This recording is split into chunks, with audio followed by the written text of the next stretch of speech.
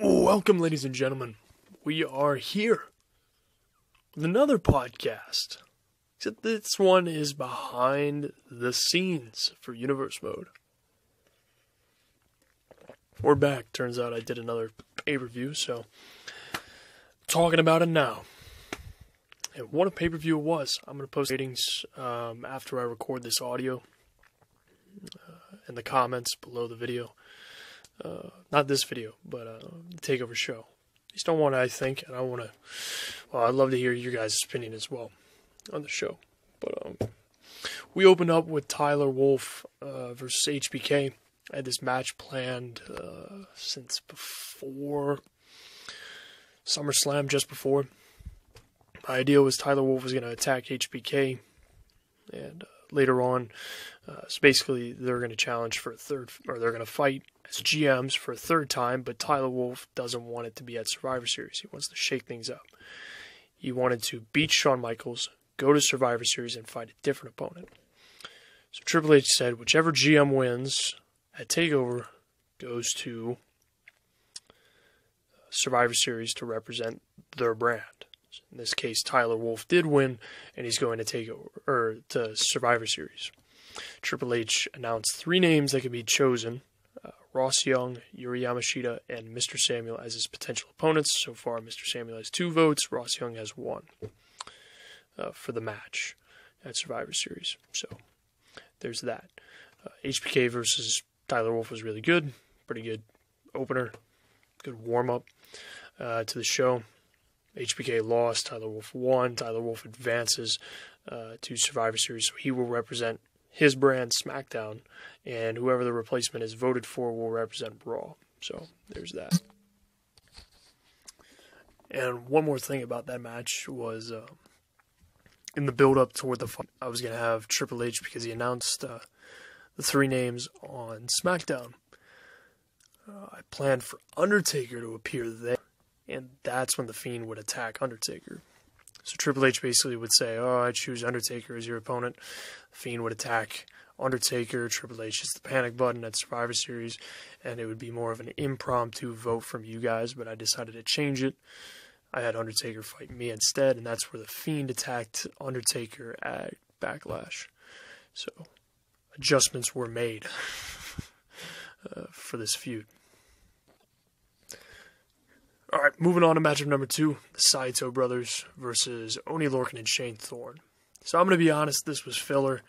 I didn't really have a decision on this match until after the Takeover, basically building up toward Backlash. I made this decision for the Saito brothers because I knew that they were going to be fighting. It was going to be a long time till the second round. So I thought, you know what, why not keep him on screen for another challenge for a Takeover, continue the character's exposure to the series, and give him a good match. And it turned out pretty good. There was some back and forth. Another great start to the show. I thought it was really fun. Enjoyed it. And the momentum just kept going from there. But it was great. I really liked it. So this was more of an impromptu, but I added the stipulation that if Lorcan and Thorne beat them, they would take the place of the Saito brothers in the second round, which is huge, but ultimately the Saito brothers won, continuing to remain undefeated, so there was that. But yeah, it was more of an impromptu match, but still tried to add some stakes to it for there to be some investment into the match. Alright, so interesting thing. NXT Women's Championship matchup number 3. My original concept was it was going to be Ronda Rousey versus Dakota Kai versus Maria. I was thinking Dakota Kai would win the championship back on NXT. Unfortunately, I tapped out. So I decided, you know what? We'll just go with Maria versus Ronda because I tapped out already with Dakota. I planned for Maria to win anyways, despite the triple threat match. But it was supposed to set up Ronda Rousey versus her one-on-one down the line. Turns out we got that one-on-one anyways, here and now. So it didn't have much build-up. Well, kind of did, because Maria was kind of on a dominant role. I'm getting off track. But she was already kind of in that dominant role of attacking people. I really liked that. It wasn't as good as the first two matches, but they had the spots. One of my favorites was off the top rope through the flaming table. Maria broke down Ronda with the usage of weapons over time. Ronda slowly broke down, couldn't utilize her submissions as much as Maria was using her weapons. So Maria was in her character's element, and that allowed her to pick up the title to become NXT Women's Champion. So I thought that was really good, especially for the women, because they typically don't have great matches, although they have pretty decent ones at times. They're pretty consistent. So the plan evolved last minute. Over this weekend. But Cruiserweight Championship, man, oh man. Lio Rush versus the champion Kyle O'Reilly. So I planned for Kyle to be on this show anyways for quite a while. It was around Clash of Champions. No, after Clash of Champions. It was right around Backlash when I made this decision. Basically, when he won the Cruiserweight Championship, I made the decision that he was going to be at this takeover. He was going to carry the belt to here. And Lio Rush was kind of the opponent where I was like, you know what? I could probably bust out a pretty good match with him. And they did. After the match, Kyle got attacked by Kevin Owens. It was originally going to be Jack McKay, but I switched that for a reason I can't say until after Survivor Series. But this really takes a big step toward the breakup of O'Reilly and the Undisputed Era, because Kevin Owens is part of the group in this story. So now Kyle is most likely going to want answers. And there was a bit of foreshadowing that I put within this match. No longer wearing the Undisputed Era attire for this match.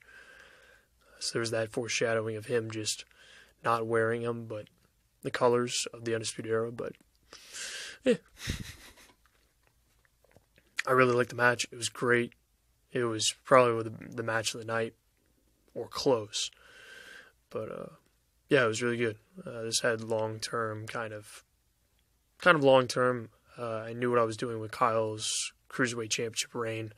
Had it kind of laid out. And he got attacked by Kevin Owens, is in the hospital, and now it's questionable whether he will be at Survivor Series or not, which is the big question. All right, so that's the first half of the card, and we're going to go on to the second half. Whoop, whoop. Wow, we're making good a time. All right. Matchup number 5. This was the Dynasty versus Cole Quinn and Christian. Now, my original plan was for the Dynasty to just retain. However, looking at how I'm booking everything, how do I steer through this without giving away spoilers? Looking at the future, we'll go vague. We'll go pretty vague.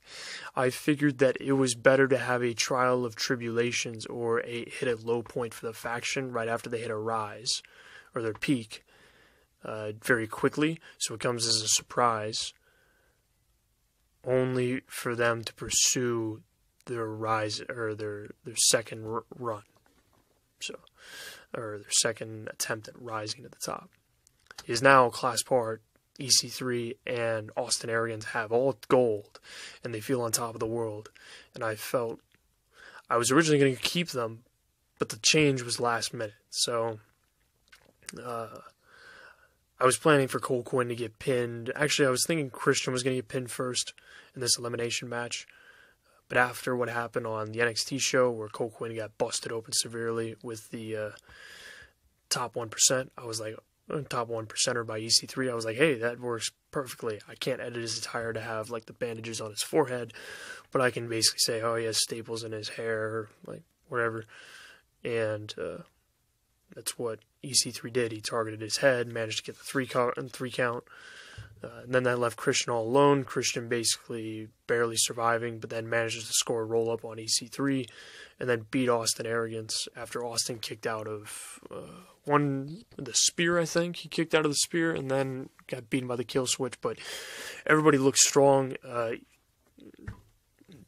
Cole Quinn had the excuse of being hurt, so it was like, actually makes pretty good sense. It was a really good match. I'm debating whether or not to rate it 5 stars or not. It's going to be close, but it was awesome to me. I really enjoyed it.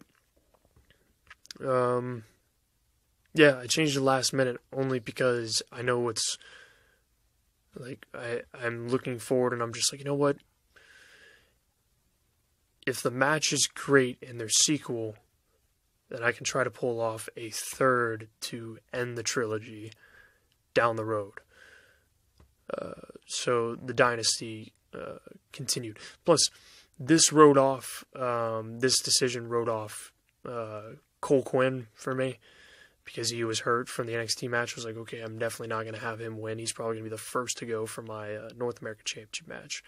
But that's later on. I'll get to that when I get there. But yeah, it was that was a tough call because I like both teams and the feud. This was definitely the redemption match for when the Dynasty won the titles in terms of match quality, because it was all right, but now it was like, oh, this is really good.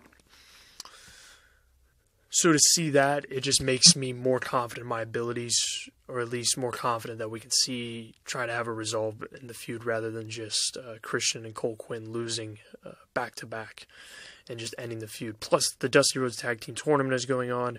I had a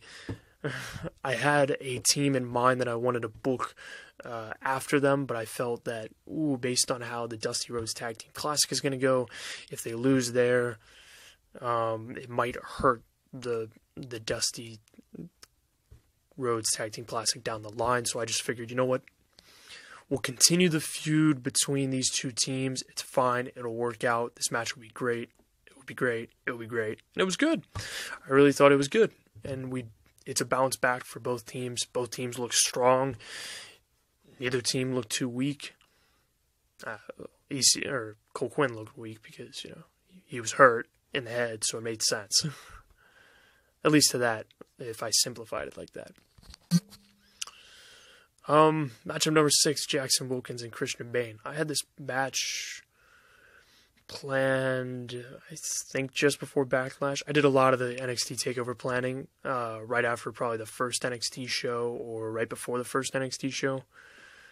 This match I wanted to do as not just a way to bring them back on screen, but try to re-energize the interest in them, because I took them off for so long, which I did not intend to originally. I did not intend when I started the season to take them away for so long, but I felt that the characters make fighting each other, deciding whether or not to stay as a team or not, made sense.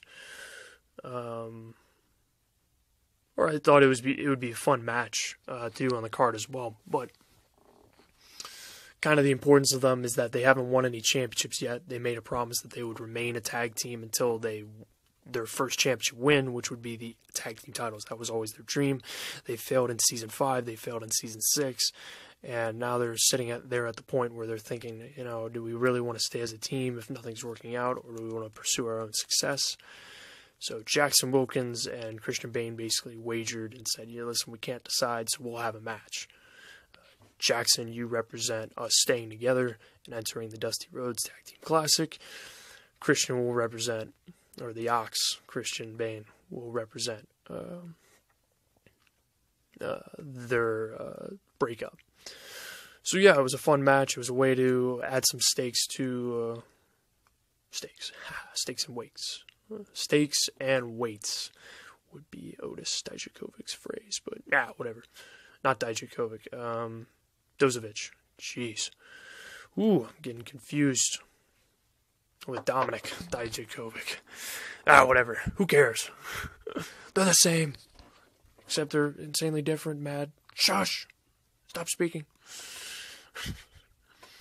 Nonetheless, matchup number 6, I really wanted a more high-profile match, even though it doesn't feel like it. It still carries their story on, so now you know that they're entering the Dusty Rhodes Tag Team Classic in this set of 2 NXT shows before the next TakeOver. So they'll be back in action. They'll be back as a team. It won't be like out of nowhere, like, oh, they're back. Oh, okay. Now you have the kind of them being brought back on screen, so we I reminded the audience that they're alive. Yeah, so that was the big plan behind that match. All right, NXT North American Championship match. Whew. This and the NXT Championship match were both planned right around SummerSlam. I had a vision, not a vision. I had an idea of where I wanted to go with it. Basically, I knew that Jack was going to vacate the title at that point, so I was like, you know what? We'll just set up like one-on-one matches. The winners will go to the NXT Championship match, and the losers I'll hype up at first like they get nothing, but then swerve because Chris Hall becomes such a jerk, or I write him in such a way that Mr. Samuel's basically like, you know what? All the losers of that tournament are going to fight you. So that's what happened. Chris Hall kind of ran roughshod, attacked Ace, which made sense because he beat Ace for the North American Championship, so he just attacked him afterwards to try to cost him his opportunity in North America, or make a statement at the end of that first show. Kind of did a promo where he was talking a big game against Mr. Samuel, myself, the commentator, and all the other legends, kind of just saying that he's the greatest. So then Mr. Samuel on the previous NXT show was basically made the announcement that the four losers of the one-on-one matches on the 4 one-on-one matches would fight you. Chris Hall basically makes that decision of, all right, I'm going to take out Ryan Trapp after his match to basically neutralize one person. And I dorked up the spot, but I was going to throw Ryan Trapp off the limousine and then basically describe it as his head gets put through the car window and his hair got cut. So because of a mild concussion, Ryan Trapp is gone off screen. That makes it a fatal 4-way. And it doesn't help that Cole Quinn, well, it actually helped. Storyline, Cole Quinn got battered in not just the tag team match, but also EC3 hacked him open on NXT. So it stood to reason that Cole Quinn was probably going to be destroyed. And you know what? Considering I wasn't controlling him, I thought it worked out because I was kind of sitting there thinking, man, if he hangs in there, it could still be pretty awesome. My plan was for Haruto and Chris Hall to be the last two standing. I wanted to face and the heel champion one-on-one.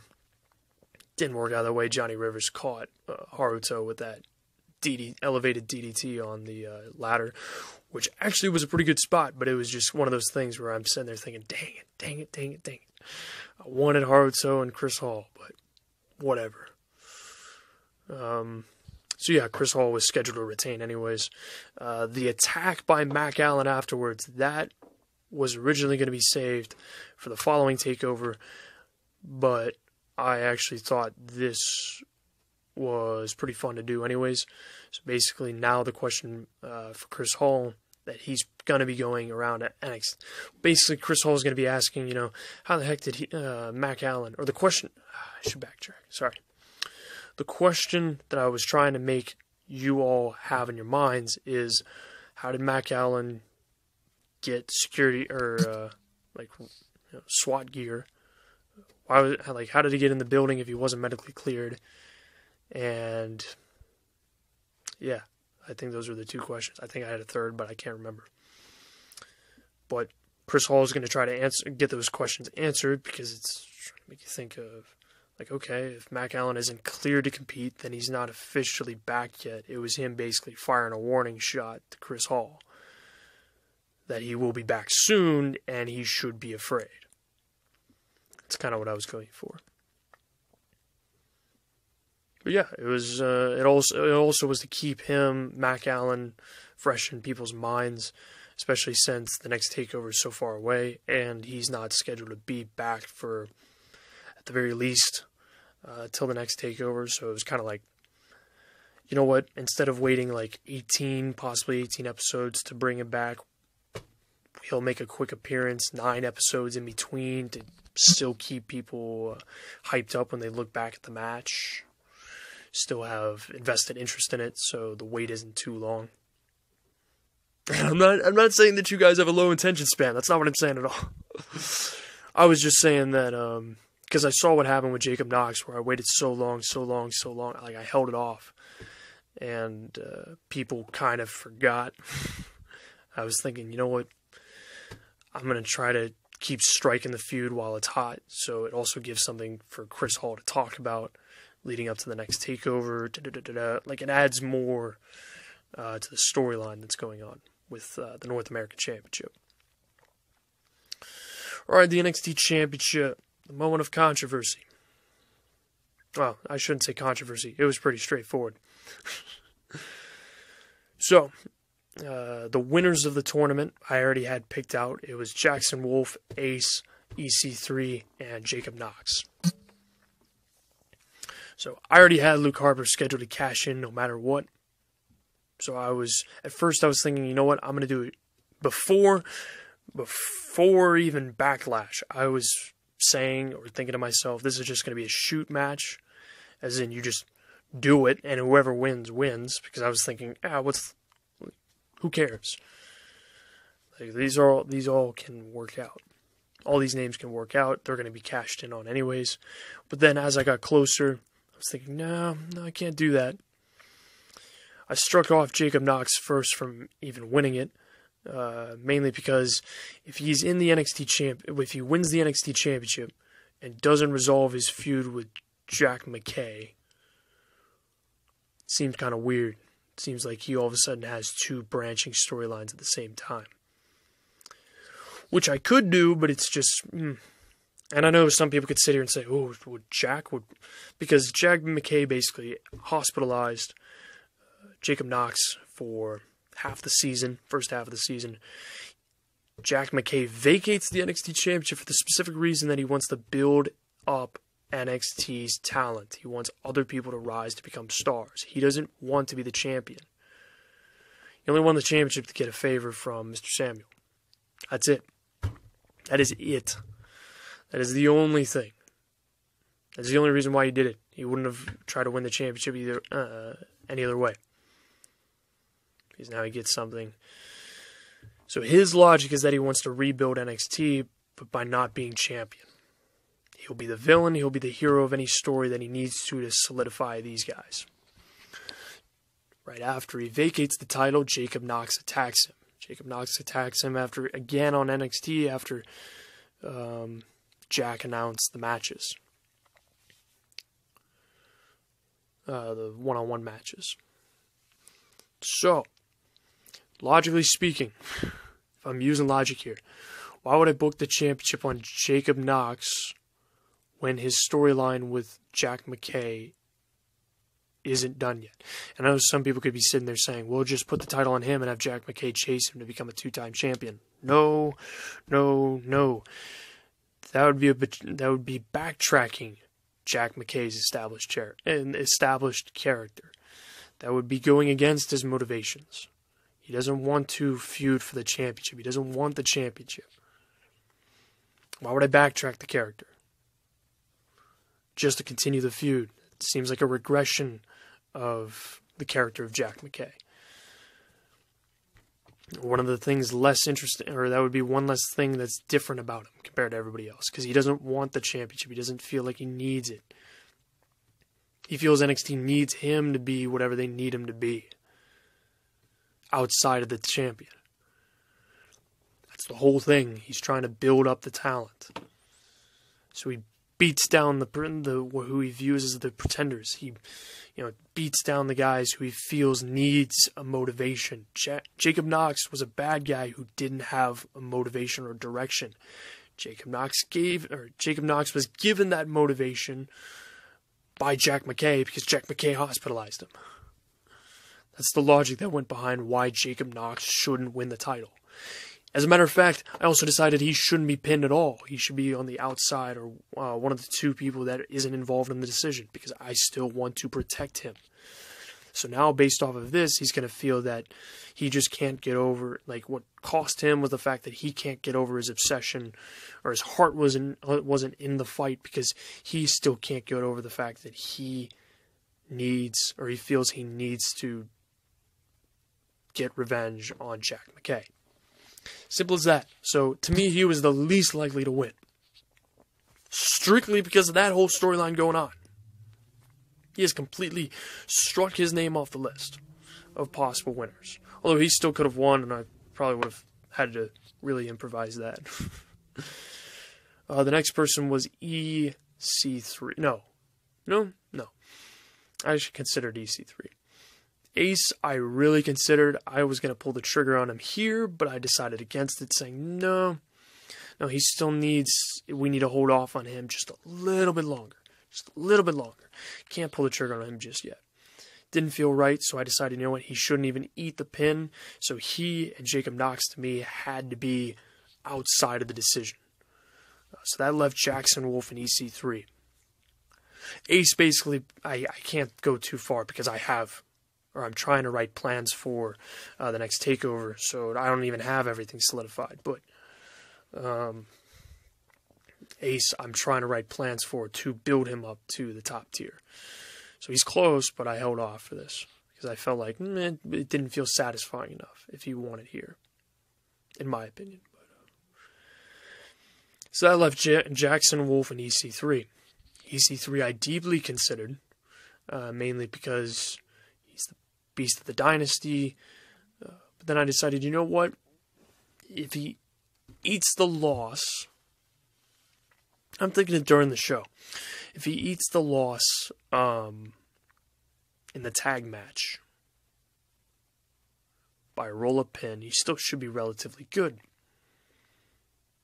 It's still kind of battered and beat up, so he's not going to do as well.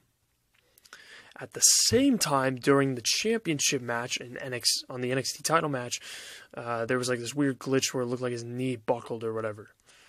So I tried to sell that as like, oh, he's weakened even more because he got himself hurt doing a move.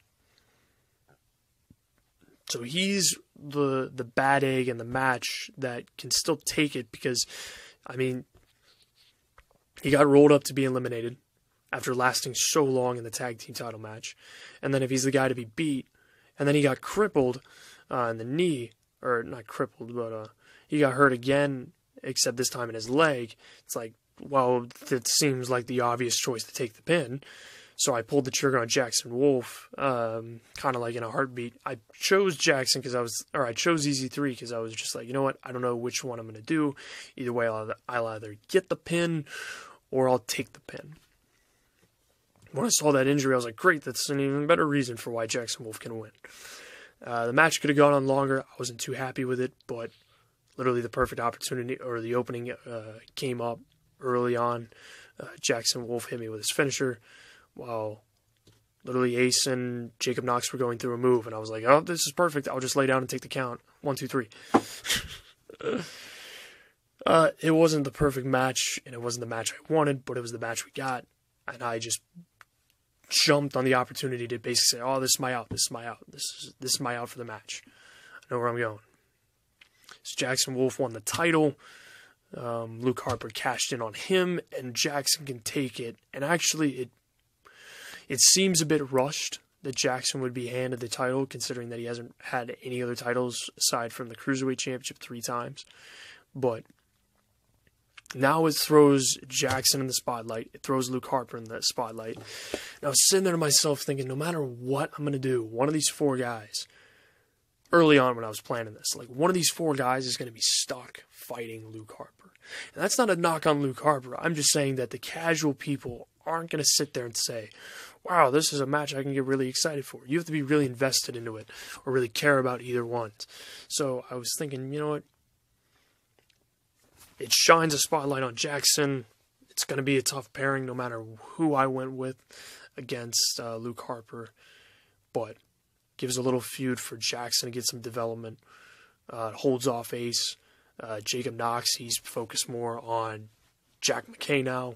EC3, Austin Arrogance go through a trial of a low point. So the Dynasty, just when you think they've hit their high point, all of a sudden, bam, 2 episodes later, they get knocked down a huge peg. So for EC3 and Austin Arrogance, it's about recovering and trying to get back to where they were. And now the question becomes, and I wish I could do both or all these episodes back to back, because you see this weekend, Class 4 wins the WWE Championship on SmackDown. EC3 gets a huge win over Cole Quinn on NXT. So you're still thinking, man, these guys are at a high point. They've reached their high point. They lose back to Cole Quinn and Christian. So it's like, whoa, okay, that was a bit unexpected. And then you could jump right into Survivor Series and think, all right, how's that going to affect Class Bar for his match? I wish I could do it back to back, but it didn't happen. So we're stuck here where you kind of just have to hold that pin and just remember that for Survivor Series. But yeah, it's supposed to kind of give the Dynasty a little up and down little curve to their dominance. But yeah, if you guys have any more questions or can think of anything, put it down in the comments below and I'll try to answer it the best I can. I